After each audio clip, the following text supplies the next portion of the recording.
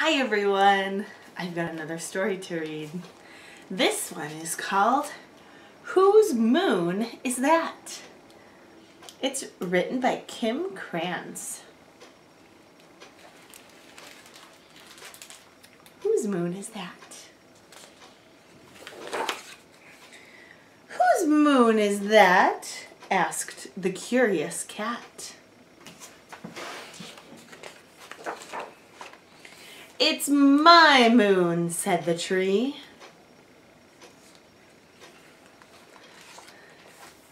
The tree is wrong, said the bird with a song.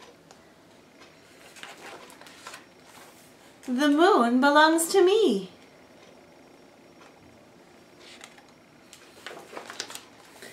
I found it first, said the bear in a burst, and I don't like to share.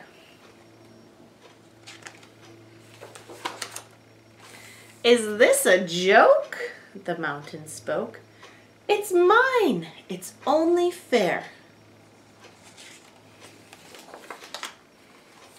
No, that's a lie, said the starry sky. The moon is held by me.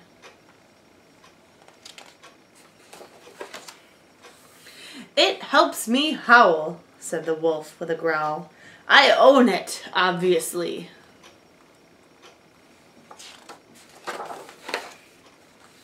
Now I'm appalled, the ocean called. None of this is true. I reflect its light on my waves all night.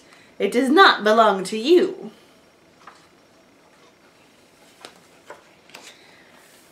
All right, said the moon so bright. If the curious cat must know, when darkness falls, I'm a light for all, yet no one owns my mighty glow. If you fight all night over wrong or right, you'll miss the mystery. I shine for one and all and none throughout eternity.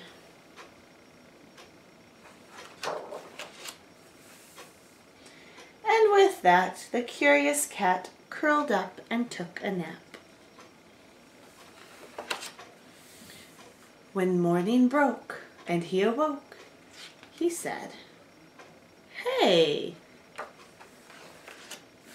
whose son is that?